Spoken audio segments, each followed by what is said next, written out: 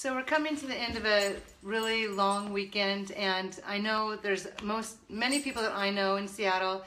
It's been an emotional weekend coming together around a march, and then there's people that I know, family members and friends elsewhere that were celebrating this weekend. I'm sure it was also an emotional, exciting weekend, which was also felt here in Seattle. It was very exciting coming together under solidarity. And I just thought, I've been in the midst with this message that I created 2 weeks ago, wanted to get out to just a few people. I thought, I had an idea and I really wanted a lawn sign, and I thought a few other people would too, and I would try to do a fundraiser. And this is so weird to be doing this because it's kind of weird, but I just have a lot of thoughts because I've been hearing from people all over the country, and I'm honored that people felt the same that I did. But I really want to end this weekend sharing a little bit about why I did this and my thoughts, because this sign and this message and these shirts that I'm making, I really didn't make them as a political statement. I really want this to be something that brings people together, because that's what we need in our country, regardless of what side of the fence you're on. So I just want to give a little bit of background. I don't know who, if anyone will be watching, but why I made the sign and the words that I put on this. And I want people to know I've been asked over and over again if I designed the whole thing. I did not. I saw on Facebook a sign that it was white, that was in the snow, and I was trying to find it for a week or two, and I couldn't find it. And then I went to the art store and decided maybe I'd just draw one up. But then the art store guy said, well, maybe you just go online and take that image. So I went online and I found something that resonated with me, and then I decided to add a few more lines that really meant something to me. And that's what I wanted to share. Is this? I started out that the words on this sign, I hope they resonate differently with everyone. But it's not supposed to be a political sign.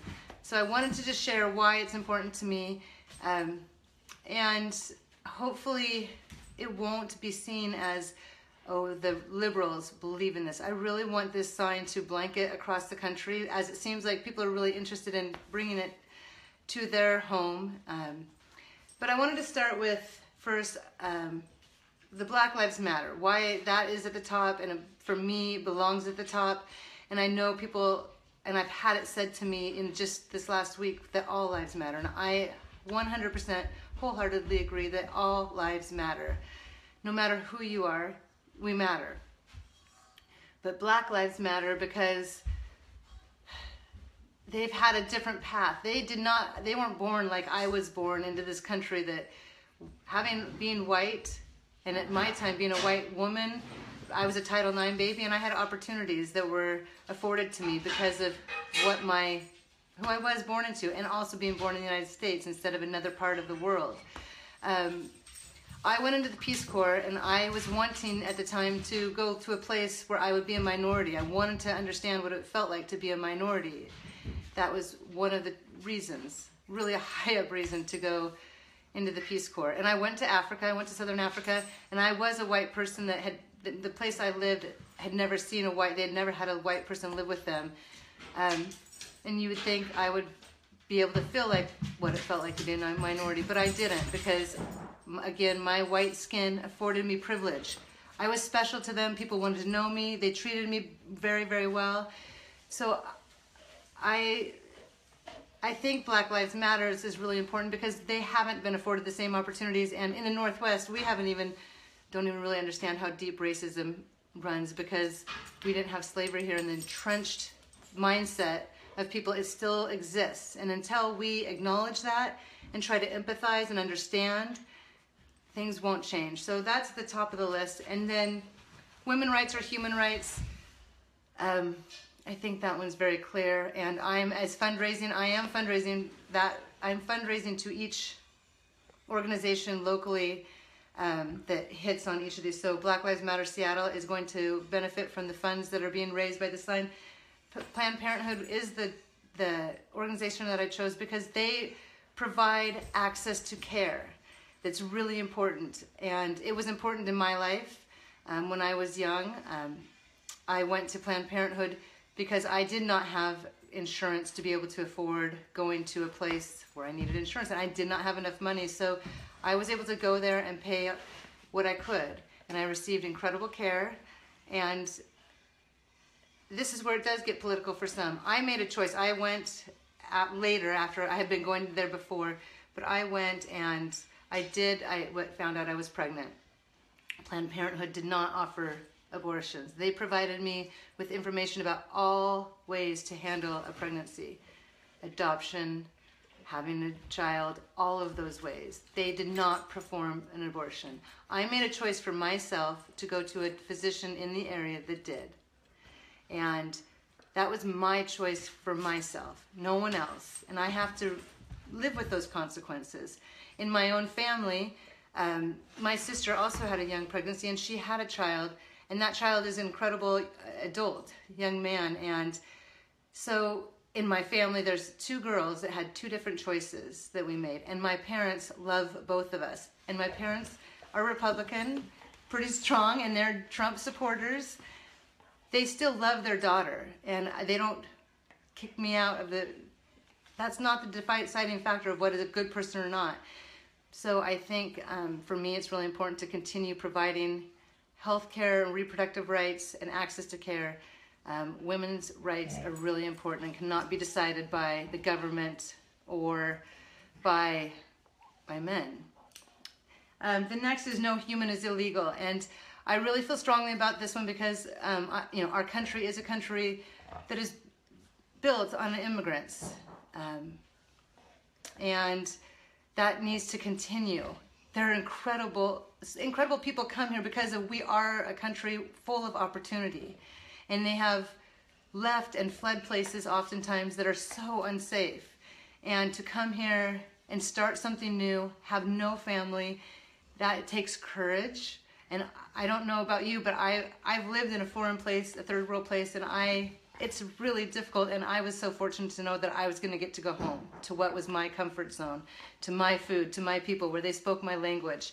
And so immigrants, they make our country better.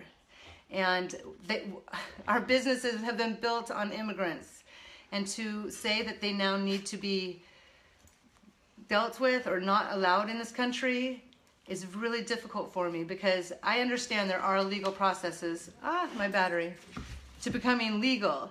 But so many businesses, I've lived in Texas and in Arizona, and all along the border, they built their businesses off of illegal immigrants, and as did all over the country, up here, the orchards.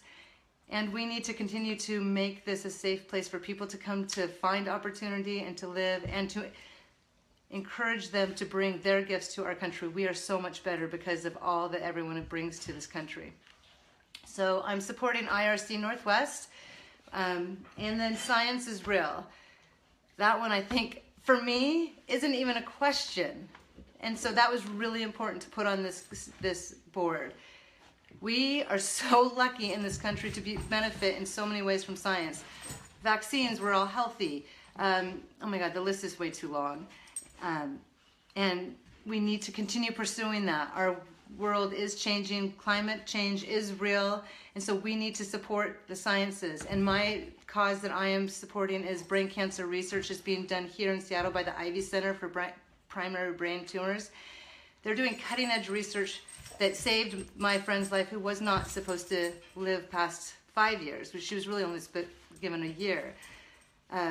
We need to support the sciences as much as we can. So the next is water is life. And water is life with Flint, Michigan, that's happened. Clearly, that's an issue. And nationally, we had Standing Rock. But my experience with water is life is also from third world countries where I've traveled, and you see foreign aid going in there, building schools and giving and donating, but the people need water. And if they don't have water, they can't go to those beautiful schools. If they don't have water, they're sick. Their kids can't sit in those schools. And water is a scarcity around the world, and we need to make sure there's clean drinking water nationally and internationally to make sure that everyone around the world has an opportunity, a good life. So I'm supporting Water First International, which is here in Seattle. And And then in religious freedom, that is something that I did add to the sign, and it's really important. I'm not religious. I believe that there must be some higher power, but I don't choose to call it anything. So I guess I'm spiritual. And I think it's important to allow everyone to have religious freedom. Depending on where you were born. You might have been born in Utah and you're a Mormon. You might have been born in West Africa and 99% of the country is Muslim. That is, if you're born and raised in a society, that is what you usually know. It's very hard to separate yourself from what everyone is doing. So to persecute people based on who they are, it is not okay. We have to be open, try to understand. You don't have to become who they are. You have to understand where they come from and why, and listen. And most religions, I think all religions actually have a good base of moral values and ethics, and believe in community and faith and provide people with stability. So I really believe that's important. And here in Seattle, I've chosen to give to CARE Northwest, which is the Council of something Islamic Relations. And I chose them because they need our support. Muslims, they're incredible people who actually, I think, have a lot better values than many. And many people might say, well, they have polygamous marriages. That is often the tradition of their culture. It's not every Muslim believes that way, but if you were born into that, that is what you know. Our country is a really young country, and to say that we know how families should be, I'm not sure that's correct. So that's a whole another angle. But love is love. I don't think that one needs question. I'm a heterosexual woman, and I never have had an interest in another woman. I played softball, and a lot of my friends, I played softball through college, and a lot of friends and teammates and lesbians, incredible people, just like I think me. They deserve the same equal rights as everyone in this country. It is not for anyone else to decide who someone should love. So, and I can't imagine I just can't imagine trying to fight against your own inner feelings to try to meet a societal norm. It's not okay. Like, we need to be ourselves. So I'm giving to the It Gets Better project, which is a local project started by Dan Savage. So, and then there's two organizations that I'm giving to because I think they're really important. Is KUOW, our local affiliate for NPR. They provide so much important cultural, human stories, storytelling, but also local, national, international news that we need to keep hearing, and we need to support them and support journalists. It's a really hard life. They don't make a lot of money, but they are providing our community and our country with information that we need clearly today. And the last is One America, which was started by our newest senator, Pramila Jayapal, and it was started after 9/11, and it was called, I think, No Hate Zone. And it is doing incredible things here in Seattle and I think nationally. So you could look at all of these organizations, but this sign might mean different things to you. And regardless, someone came, was really brave the other day at a fundraising. I was selling things out of my trunk at a high school. And the last person that came was this young man. He must have been in his late 20s or early 30s. And Jonathan had moved here from Virginia about 3 or 4 months ago to go to study counseling at a theological university program. And we were talking a lot about being here in Seattle and versus Virginia and what that's like, and then a little bit about politics. And it became clear to me that Jonathan, was more conservative, and we had great dialogue. And he bought a shirt. And then I was about to leave, and I was trying to pack up my truck, and I actually couldn't even get everything in it because I had way too much stuff, and I was stuck. And I was stuck, and it was about 8:30, and my husband was at work, and it was Friday night. I called a friend, and they couldn't come. And then all of a sudden, Jonathan pulls back up in a Rabbit in this car, a little car, and I thought, oh my gosh, Jonathan, I need a ride. And so, but I didn't say that to him. I didn't know why he came back. But he came back and he asked me about on the sign it said about brain cancer research, and he asked what that was about, and he was really curious, and I asked if he had any interest in that area, and he said yes. He said, but actually I came back because I'm really struggling. I'm gonna get sad. I'm struggling because on that sign is Planned Parenthood. And I really am struggling that my money might go to Planned Parenthood. And my mother would be devastated if she knew that I was supporting something that was supporting Planned Parenthood. He remembered going to rallies with his mother in D.C. as a young child for pro-life. And so we talked about that, and I shared my thoughts on it about access to care and choice. And what I most appreciated about Jonathan is that he came back and he shared his thoughts, because here sometimes in Seattle, people just keep their thoughts to themselves if they feel like they're a little bit outside of the norm for our liberal, area. And how I told Jonathan that he could let me know where he wanted his $22 to go, because I do have bins set up for people to give to the things that they wanted. And he chose the brain cancer research, and he did feel better about that, that's where his money would go. So not everything on these signs are going to resonate with you. And I hope, we're Americans, we all believe in different things, so I can't imagine that you believe everything that I believe.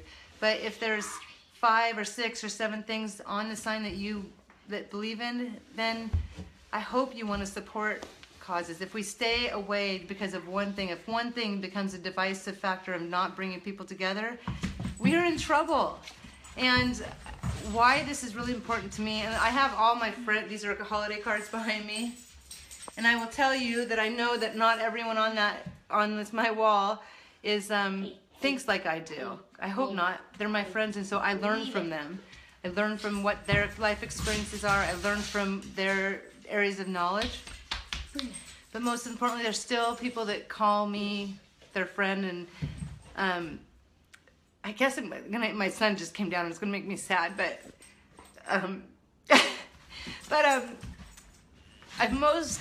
people assume that I'm like this because I was in the Peace Corps or because I went to college and I traveled a lot. I've traveled a lot, and I've thought a lot about that.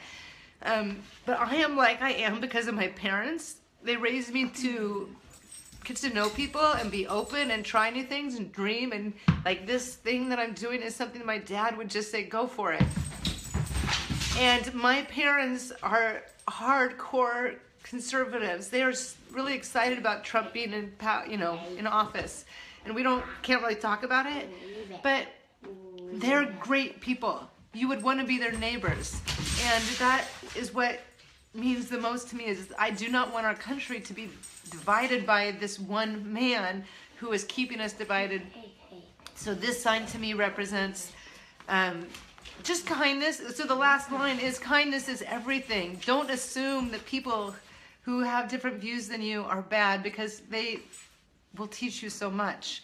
And if we can get past our differences and try to understand that there always are differences. When we're young, we were told to be unique, and when we get older, we're kind of told we should conform. And if conformity happens, that's not so great. That's why our country is what it is. And my son's saying, I'm gonna finish up. But in the end, I just wanted to say this, I'm really overwhelmed with the enthusiasm and the excitement about the sign, and I really want it to blanket this country, not just on liberal people's lawn. This is about bringing our country together for me, and this is what I made the sign because it's what I believe. And if it's something that you might believe, then you can get in touch with, go through Tara Clark Photography Shop, and I am going to be making a better way to get it, because there's people from all over the country that are trying to get in touch with me and get things for them, and just know that I'm trying. I've cobbled it together in a really short amount of time, but that's it. Here, there's also a hoodie.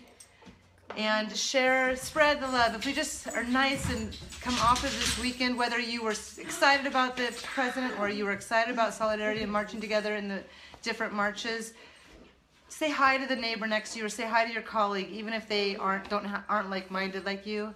It will go a lot further, and we can come together and not be so divisive.